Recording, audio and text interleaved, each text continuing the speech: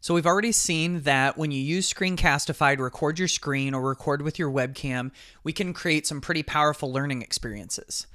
But when we combine Screencastify with some of the other great digital tools that are out there and use them together, it can get pretty magical.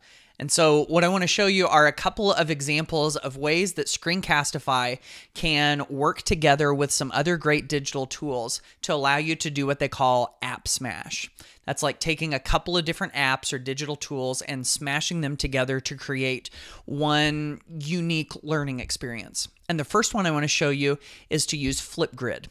Flipgrid is this great tool that allows you, the teacher, to ask a question or a prompt to the class, and then the class can respond with short videos. Now, usually what people will do is click the plus button here, and they will record a webcam response to the question. However, what you'll notice is when you click that button, instead of clicking the red record button, there's this little green button next to it that has to do with uploading.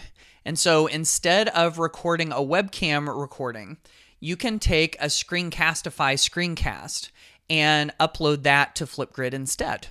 And so basically all you're doing here is you're recording a video with Screencastify, you're saving the video, basically downloading the video, and then uploading it onto Flipgrid.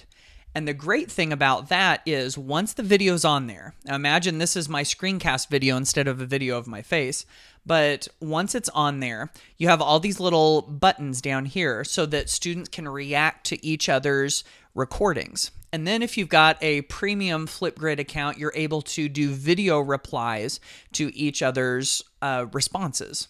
And so it's a really neat way to create classroom community and help students to be able to learn from each other.